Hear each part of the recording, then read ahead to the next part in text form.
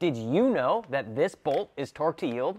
That means you can only use it once. The factory damper bolt is considered a torque to yield bolt, so that's why we recommend replacing it with the DmaxStore Performance Harmonic Damper Bolt. This is going to have all the instructions included right on the package, and you put this in if you're replacing your water pump or anything else where you have to remove your harmonic damper. This is going to be a multi-time use, so it's not torque to yield like the factory one. Get yours today on DmaxStore.com.